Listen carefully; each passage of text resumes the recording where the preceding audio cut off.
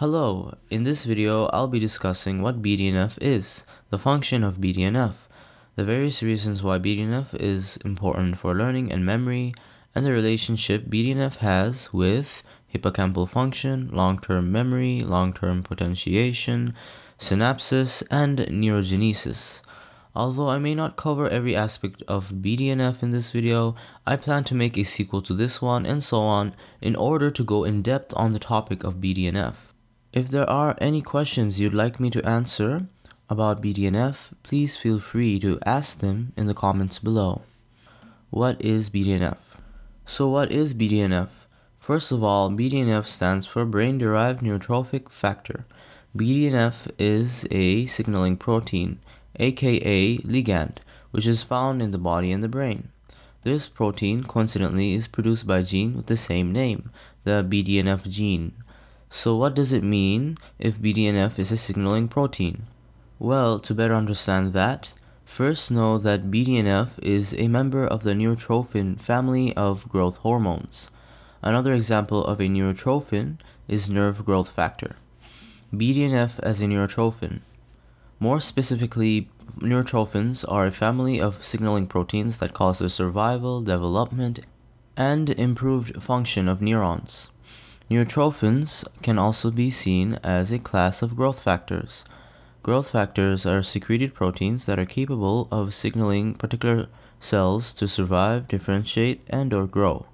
Growth factors like neurotrophins are also known as neurotrophic factors.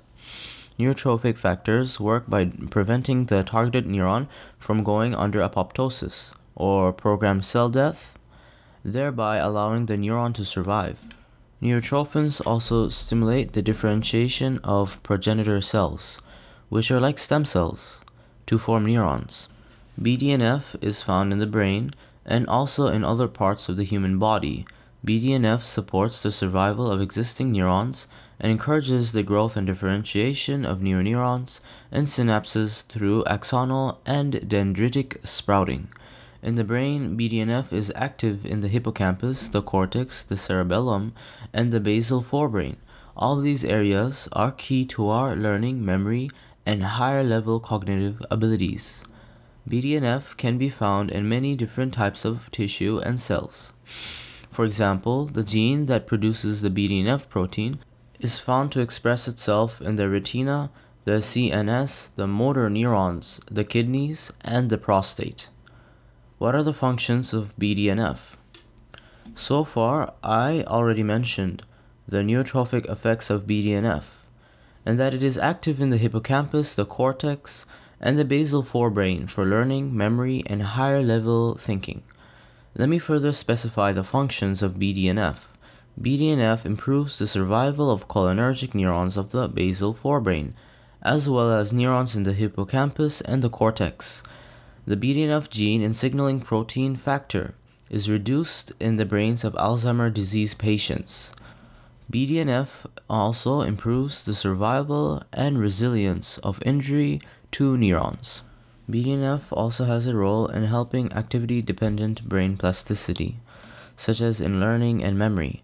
So how long it takes you to learn something is hugely dependent on BDNF. Because children have a highly plastic brain, their rate of learning is much higher than adults.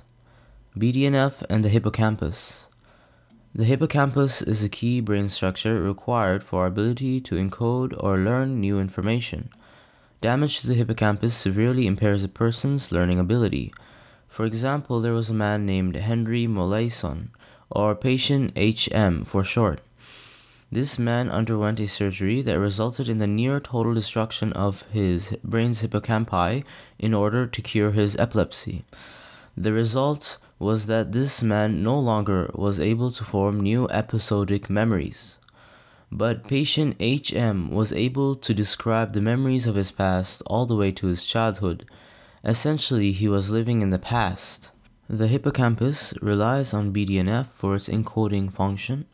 You'll notice that early on in Alzheimer's disease patients, their hippocampal function is compromised. That's why Alzheimer's disease patients suffer memory loss. So the observed decline of BDNF in Alzheimer's disease patients' brain could explain the atrophy of the hippocampus, thereby the loss of memory in Alzheimer's disease patients. A lack of BDNF cripples the hippocampus by weakening synaptic strength, meaning the transmitted neuron signal are a lot weaker, and by making hippocampal neurons more vulnerable to stressors and atrophy. A lack of BDNF or disruption of the BDNF-TRKB receptor signaling causes an impairment to LTP, which is the strengthening of synaptic connections between neurons in response to learning. BDNF deficiency also decreases synaptic innervation, where synaptic innervation refers to the number of connections a neuron makes with other neurons. So high or sufficient levels of BDNF in the hippocampus is required for efficiency in learning and memory. BDNF and long-term memory.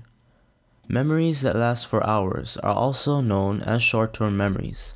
Memories that last for days, weeks, and even a lifetime are known as long-term memories.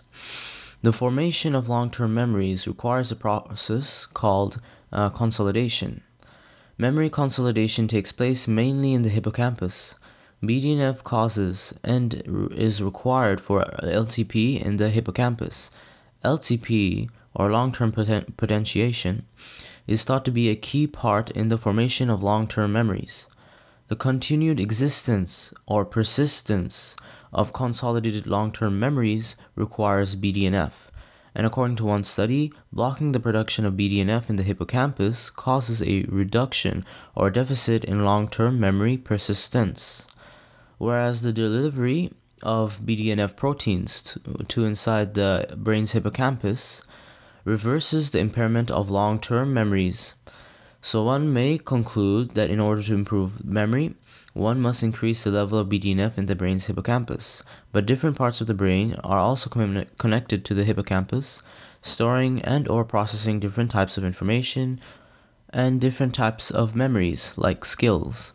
For example, your motor skills are a type of memory or information that comes from and or is controlled by different parts of the brain. The cerebral cortex controls the movement of the muscles. The basal ganglia controls the position in voluntary movements. Their cerebellum fine-tunes the movements of the muscles, and the motor cortex also controls the voluntary movement of the muscles. So one must not only focus on ways to improve the hippocampal function, but also on ways to improve the function of the whole brain. Of course, I'll try to go into more detail about improving total brain function in later videos. BDNF and LTP. BDNF also plays a role in hippocampal long-term potentiation, LTP, which is a long-term enhancement of excitatory synaptic strength or activity that is required for learning and memory. BDNF influences or modulates neuronal morphology or changes and synaptic plasticity, including LTP through TRK-B receptor activation. A deficit of BDNF in the brain contributes to the manifestation of neurological diseases such as Huntington's disease, Alzheimer's disease, and depression. All of these disease pathologies are related to decreased levels of LTP. BDNF and synapses. BDNF improves synaptic plasticity and synaptogenesis, which is the formation of synapses between neurons. Know that a synapse is the junction or structure that connects one neuron to another, allowing the passage of cellular and signal information.